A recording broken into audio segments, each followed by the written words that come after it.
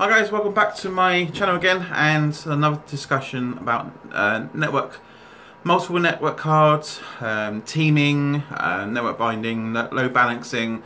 That's what we're sort of topic is about today. Now, what's my thoughts? Quite recently, in the last couple of years, I've actually, well, it's actually longer than that actually, I've always put more than one network card. If you buy Dell servers, they always have two network cards, dual ports, and you can buy quad cards to go into them as well. Now, I would definitely recommend, if you're running an application server, farm print, or where it's a powerful database, then I would recommend definitely having more than one NIC installed. Right, best scenario is a 10 gig Ethernet. A lot of the newer servers now are getting 10 gig Ethernet installed, which runs over an Ethernet cable, giving you 10 gigs. But the only expense on that is having the switch. They don't come in large range of ports. You're probably looking about 10 ports, maybe 18 ports. I don't think they come in very large configurations. If they did, they are going to be very expensive. Even a 10 port 10 gigabit Ethernet is really expensive. That would mean you'll have to make sure the PCs you're connecting to the network has 10 gigabit network cards. Standard, they still come as gigabit cards, so you'll have to buy additional cards. They can be quite expensive. Make sure you've got really good cabling, and the cabling is not old or tatty, been around for years. Maybe that will also help with 10 gig Ethernet as well. Decent switch, and making sure all the servers you currently have or servers you're going to buy that has a 10 gig card installed. Then that way you got super fast access, super fast file share and printer sharing on that side. The cheaper way of doing it is actually doing quad cards, quad NICs. If your server comes with two, even when you buy a pre-built system like I have, I got one that came with two NICs already installed on the motherboard itself. Then I add in additional cards to give me up to 4 connections.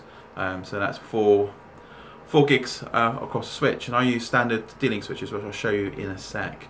I've got a Dell server here that has a quad card in it, 2 on board, 4 in the back of the quad card, and that has 6 pairs coming off of it, because that runs my Microsoft Exchange server. So having users connecting to that, it's super fast and really quick anyway. It's not going to be as good as 10 gig Ethernet, but it's the next best thing, and it's more affordable. And the other way you can actually do it, if your server has lots of different slots available, PCI 6 slots available, you can just buy single NIC cards to install, like I have on my Unraid server, which I'll show you now. So before it gets too dark in here, because I haven't got proper lighting yet, to look around. So that's my Unraid server here. So on the back I have 3 network cards installed, so I've got 3 cables coming off of it. That's the Dell server I was talking about. That has 2 NICs on board, and it also has a quad card. I don't know if you can see at the back of this. So there we go, there's a 2 on board here, and that's the quad card. So I've got 6 gigabit coming off the back of this, and it goes into just a standard switch. You don't have to have any fancy switch. I've got these came with me from my last business. These are Dell, D-Link's Web Smart switches, because they did quite a lot for me when I was actually using them. But you can actually use any switch. You don't have to specify on the switch what they are, because it'll just go straight in the switch as normal anyway. The other thing you've got to make sure, again, also over this side I've got 2 more servers. I've got the Dell here, that just has 2 cables coming off of it. Again, this one has 3 inside the server, give me 3 gigs off of it, and that's ample bandwidth for me. But if I was going for a large company, I'll probably put a quad card in there, giving it 6, and then 2 on board, giving it 6. That's what I would actually recommend and do. Again, this side goes into a switch, this side, and I've got both switches connected to each other as well. I only done that because this is just a temp solution in my man cave until I get all power sorted out anyway. Because I've got power for one side, power for the other side, and my network cable's not long enough to go from that side to this switch here. I was all in the same. This is a load balancer, so this load balancer is my internet connection. So at the moment I've only got one ISP on it, but I'm going to be bringing on board a Sky broadband, and I'll be able to turn one of the LAN ports into a WAN port, and I can then load balance and join both ISPs together, give me double bandwidth. and load balancing at the same time. So if one ISP goes, I've still got connection up and running on my system here. So that's what I've got running in the man cave. So that's similar on site. So if you're running a server, you've got PCI slots in your server, I would then recommend definitely going for more NICs in there. Or if you can afford it, I would go full 10 gig Ethernet that self as well, because I think that still runs over standard Cat5, Cat6 cable. The other way to be more speed, so you don't have to have multiple network cards everywhere. Again, it comes more expense. It's fibre, but you need a fibre card in every machine or PC that you want to have connected to the system. Then you have to have a special fibre port switch for more to go into, and again the expense go up. But the cheaper option is using standard gigabit ports, using quad cards in your machines. You can use quad cards in PC, just make sure the PC operating system supports it. Some, like for instance, these Dell servers run Windows 2008. They come with drivers for the cards that actually sets the teaming software up that allows them to join it as one NIC, and then giving you that nice big 6 gig of bandwidth to your switch. Make sure your switch throughput can support a lot more than 6 gig, otherwise you'll have a bottleneck on the switch. So on many switches, when you purchase and buy, you can look at the spec on it and it will tell you the overall bandwidth of the switch itself on throughput. That's the bit you need to see if it's like really large, otherwise teaming will be pointless otherwise. Other things to look out for is if you can't team on the operating system you're currently running, you can get some switches that will do the teaming at the switching level rather than the PC level itself. You can do load balancing, round robin effect, and all sorts. The Unraid software that I use on my Unraid boxes, all the teaming software is built into that, so I can say use 2 network cards, load balance with the other 2 cards, or join them all as one. If one goes down, it can keep using all the cards on that side, and then you've got big throughput on writing and reading from the network as well. That's how I currently have it set up at the moment. Or you can do sort of different scenarios of using the cards, so like load balancing, backup, and so forth. I can go in more details on another video when I have a bit more time and I get the command cable sorted out. But yeah, so if you've got a server and you've got two built in and it's running like Windows 2012 or 2016, you can team it with the software itself, which is great. Otherwise, you should be able to use the drivers that come with the quad cards you purchase that will set it up. But check the quad card you buy that teaming software will actually run on your operating system, because sometimes there's a bit of an issue there. I found with some Dell ones, I could same quad cards, but I think the firmware of the chip caused a problem that I couldn't team them up. So the teaming software would run, but would not see both NICs, or won't allow you to join them. So you have to check all that as well. But teaming is a great solution. It's a great way of getting a lot of bandwidth out on the server. So if you've got 100 odd users at the office, you've got a single server sat there with dual ports on it, then get teaming active on it. Get it set up, get it running, add in a quad card, get more bandwidth to it. Then you'll get a lot. Then you get a lot of less issues on speed on the network. It'll come more increasingly faster and faster.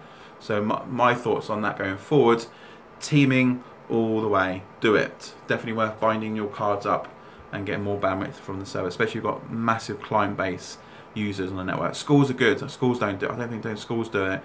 I always hear my son's school saying, "Oh, how slow their network is. Dad, you need to go in and sort them out and stuff." I bet they're not even teaming any of their network cards up. That would have helped them massively out anyway. But yeah, I always team it all up myself anyway. All my servers have more than one connection to the switch. Good way of doing it. And the only thing I've got bottlenecking is my Mac. I only have one network connection on that, and that's 1 gigabit. So I'm going to sort that out very soon. Trying to get another. I'm going to have some sort of adapter to go in the back that's on Thunderbolt to give me more than one connection. But Mac's stuff is really expensive. But I can still copy quite quickly anyway, because the server's got quite good throughput on itself. But yeah, that's my views on teaming. Definitely go and do it. So if you're at an office and you're managing servers, look on the back of the servers to see if they're actually using one network card and whether it's got 2 built in. Because many times I've been onto customer sites and and looked at the back of the servers, they've always got one connected and there's a port still free, or the other IT guys has disabled it, so they're only using one. I think, what a waste. I always plug a cable into it and I activate it while I'm there, and then stick it in, and away we go. I always do that when I see that. Good practice.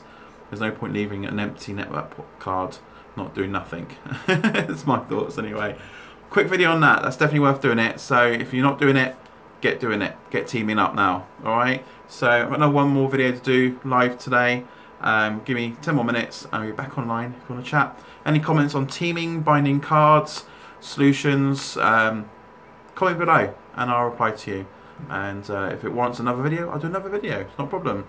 I will get back to my regular videos very soon, because in a minute I'm still sort of getting my man cave sort of sorted. Oh, there's a question someone did about man cave question.